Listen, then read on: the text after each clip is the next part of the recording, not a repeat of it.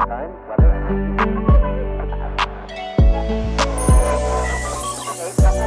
where you at right now.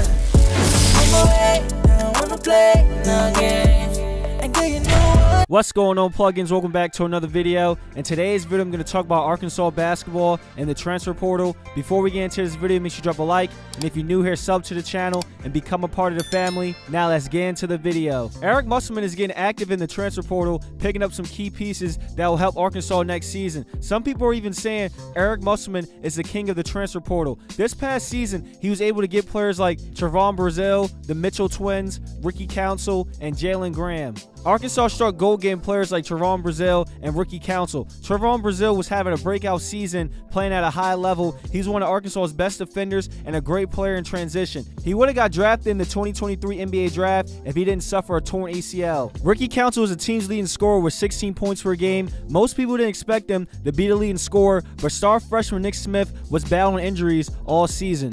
So Ricky Council had to step up, and he did a great job. So far during the offseason, Arkansas was able to get two players in the transfer portal, which were Keyon Menifield Jr. and Tramon.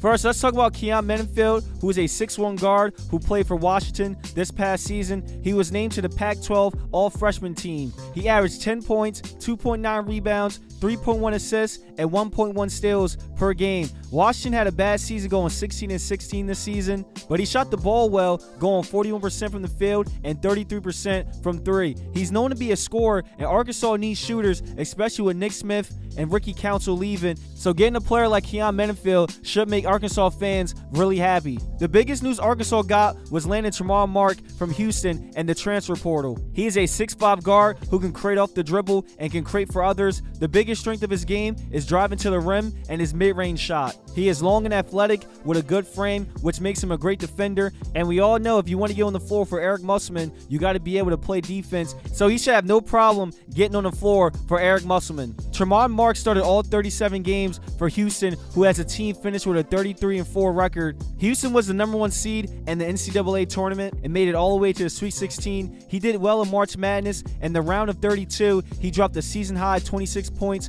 on 9 of 17 shooting and 9 rebounds. And he followed that up, dropping 14 points and 5 rebounds in the Sweet 16. During the regular season, he scored in the double figures in 18 games. So overall, Arkansas is getting an athletic player who can play defense, score the ball, and he's reliable. He started all the games for Houston during the regular season, so you don't have to worry about him missing games. Eric Mussleman will probably get a few more players in the transfer portal. He might shock us all and get a big name because some of them are still out there, like Hunter Dickinson. He's ranked as the #1 player in the transfer portal right now. He's a 7'1" center. At Michigan last season, he averaged 18.5 points per game and shot 56% from the field, 42% from three, and 72% from the free throw line. And he averaged 9 rebounds, 1.5 assists, and 1.8 blocks per game. He already met with Arkansas. If any coach can pull off the unthinkable and get a top player in the transfer portal, it will be Eric Mussleman. So Arkansas, be on the lookout for this because y'all might land the best player in the transfer portal this year.